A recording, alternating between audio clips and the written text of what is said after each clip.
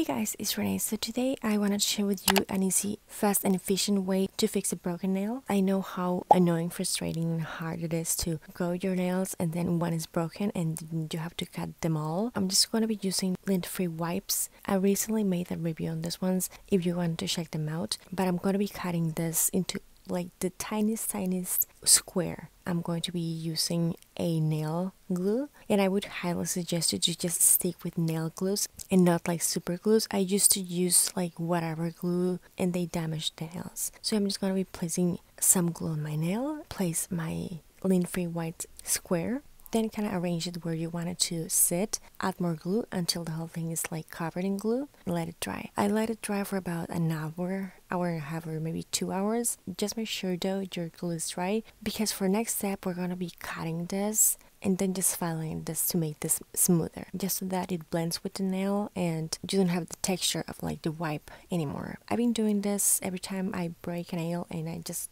refuse to cut them all. There are a lot of ways and methods of doing this, but this one has been the easiest, fastest, and the one that has worked the longest for me. Even if it's not like actual fixing, because once a nail is broke, it's broke. But with this, you can wait for it to grow again and just cover it with manicure and like it never happened. You can't really see that there's a piece of something glued in there. Sorry about the awful job that I did painting my nails. I just wanted to show you how this looks like with nail polish on. It helps me a lot. But yeah, hopefully this was handy and helpful for you. Let me know in the comments. Don't forget to give this a thumbs up. Check out more nail care stuff that I have on my channel. Subscribe for more. Thank you so much for watching. I'll talk to you later and take care. Bye.